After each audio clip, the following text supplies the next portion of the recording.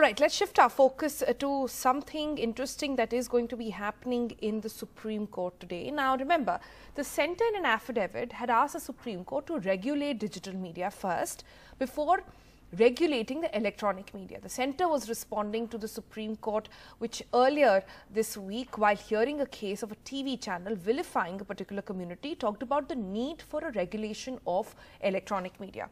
The judges called for a panel of 5 distinguished citizens to come up with standards for electronic media and was to take up the case again today. Now, the centre has asked the Supreme Court to regulate first the digital media and not electronic, saying that digital media has a faster reach and potential to become viral due to apps like WhatsApp and Facebook. They said there is sufficient framework and judgments on electronic and print media.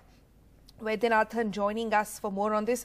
Vaidya, what can we expect as the case is heard today?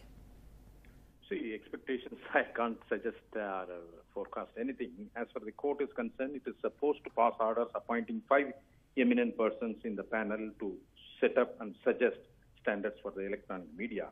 So now Centre has completely opposed it, saying that already there is a statute and other laws and even Supreme Court judgments are there to control the electronic media. For print media, there is separate set of authority is there.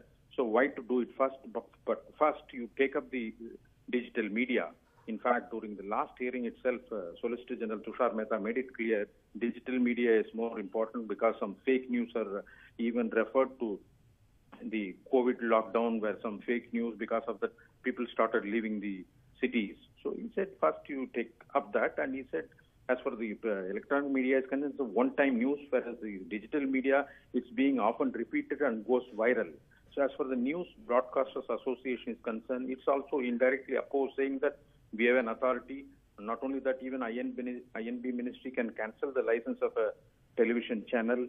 And interestingly, it also said that already there is a case pending before the Chief Justice bench with regard to Nizamuddin, that Marcus issue, where the petition Jamaati-Ulama has said that fake news is being propagated, there should be some control.